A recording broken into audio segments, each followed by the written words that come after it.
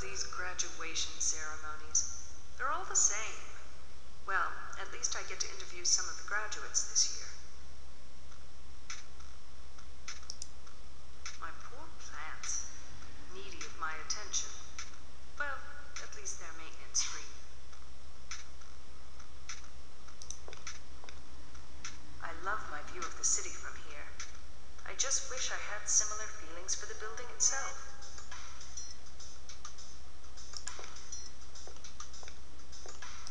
It says, Senior Peace Officer Phoenix Wallace. Chief Morrison recently promoted me, which means I'll be performing security interviews. Among other things, I hope. Business is down. This painted glass is so pretty. My makeup kit and social security card are here, but hey, where's my cabinet key? And my personal assistant? They're both gone. I bet old Julius took them and dumped them somewhere. I need to find my PA first. Well, this is my Human Development Index certificate. In other words, my credibility rating. Not that high, but it's still good to know that my credibility is better than 80% of the World Union population. Still doesn't explain the dire straight bank account, though.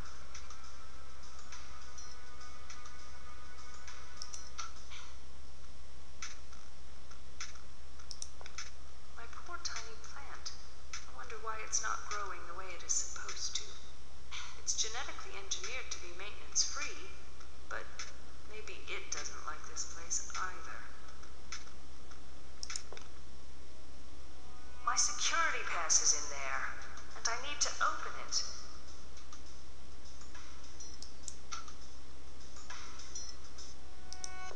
So much has changed in the last 30 years.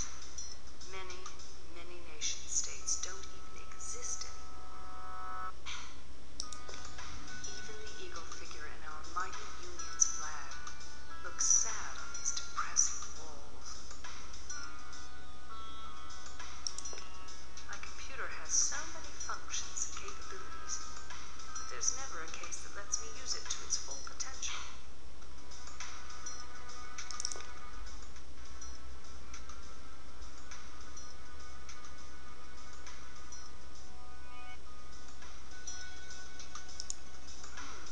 An urgent meeting.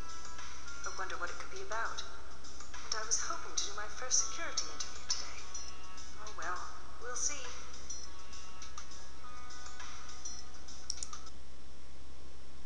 I have called you here for a very urgent matter. A Union citizen has been murdered. What? A murder? The last time such a gruesome crime took place in the Union was 15 years ago. How can it be possible? I said a Union citizen. I did not say in the World Union. The Rogue States? Who was it? A Union citizen named Vasily Bogdanov, with a Human Development Index of 70, was found murdered in a town called Odessa in the Rogue State of Russia. He was found by the Russian police yesterday, but they did not realize that he was one of our citizens until this morning. He was murdered by a firearm. Did they catch the murderer, Chief? No. Unfortunately, they have no leads or witnesses either. Man has been murdered, and no clues yet? How can they be so incompetent? They have to deal with very shrewd criminals, Julio, and their system cannot provide the peace and tranquility to its people like our system. So, what do we do, Chief? We start investigating from our end. According to our records, Mr. Bogdanov immigrated to our Union 3 years ago from Russia. Our primary goal is to find out who committed the murder and why Mr. Bogdanov had gone back to Russia. Julio, Yes, Chief? I want you to dig into Mr. Bogdanov's records and find all you can. His files, transaction records, everything. Phoenix? I'm listening.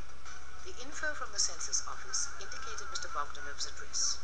I want you to check out his apartment, his friends, and business associates. And for heaven's sake, where is your PA? I couldn't find it after I came back from the bathroom. I suspect old Julius took it and hid it somewhere. Again. Julius. I don't know why we've been tolerating him all this time. Oh, whatever. I want both of you to understand that this murder case is extremely important. We cannot let any harm come to one of our citizens, even if that citizen happens to be outside of our borders. This will not stand. Now we need to bring the murderer to justice and give a message to the whole world that the Union of the New World Order will pursue any evil wrongdoers, no matter where they hide. We won't let you down, Chief. By the way, are we gonna get paid overtime if we have to work late? Payment for overtime is clearly explained in the Global Peace and Security Network Company Rulebook. I suggest you read the chapter on compensation before you fill out your next time sheet. Don't get me wrong, Chief. I'll do my best to solve this case. With Nix. Okay, time to get busy. Chief, do you have a minute? What is it, Julio? I have reservations about this assignment. What is it? You can't handle the sight of a corpse. Well, of course I can. Actually, I'm concerned about whether or not our individual skills will be fully utilized in this case. Julio, stop dancing around the issue and get to the point. Sure. I don't think we will be getting the very best results if Nix is interviewing the people. Everybody knows about her below-average communication skills. And what is your proposal? I was thinking that I should be conducting the interviews. And Nix can dig up the information. With her exemplary analytical skills, I am sure she will do a better job at digging up facts from databases. What makes you think exemplary analytical skills are not needed in interviews? Just because you can make small talk better with people, it does not mean you will be better at criminal investigation interviews. Besides, Phoenix is senior to you, and she will lead this investigation. Is that clearly understood? Yes, Chief. Dismissed. My goodness. This is a really big one. Cases like this don't come around every day. More like never. This is my chance to prove myself, and maybe even get a promotion.